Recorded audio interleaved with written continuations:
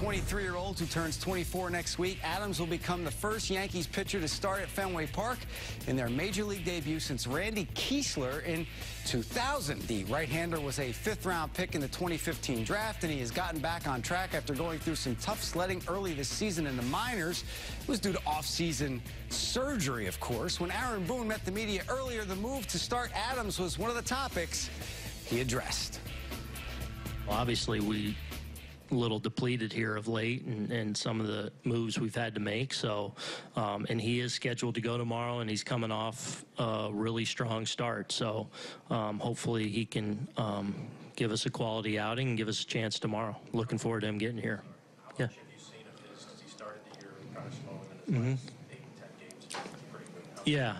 So I watch a video on him a little bit, more read the reports each time, so certainly following how his year has unfolded, and like you said, he's been pitching pretty well here over an extended period, and maybe coming off one of his best starts last time. Yankees, Red Sox, to start at Fenway, a big deal for guys that have been in the league for a while. That's a big spot Yeah. for a guy making his Major League debut. What is it about his makeup that leads you to believe he's not going to have any issues controlling emotions? Yeah, I mean,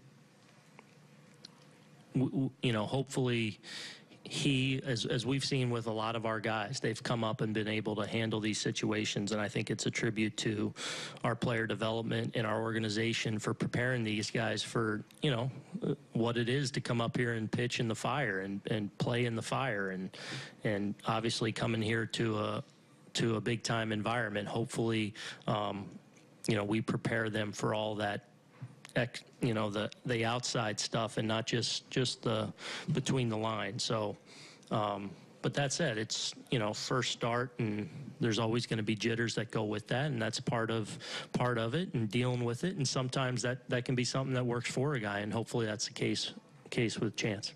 What time do you expect Canely to be here? Canely? Yeah. Hopefully around game time. He's en route now, so I haven't got the update in the last hour or two, but we're hoping, we think around game time.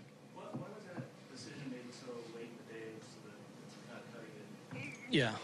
Well, just because there were a lot of different options we were considering, not only internal, but outside the organization. So a lot of kind of deliberating on which route we wanted to go, and in the end, we decided Tommy.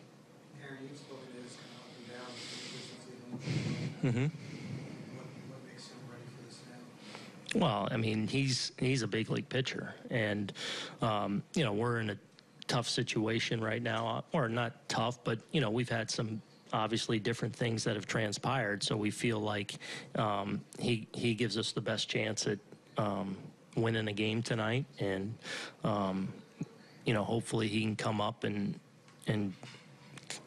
kind of continue to be the guy we know he can be, and even though it has been a little bit like that, for the most part, he's been pretty good in AAA. So we feel like we're getting a quality pitcher, you know, for having to summon someone from the minor leagues.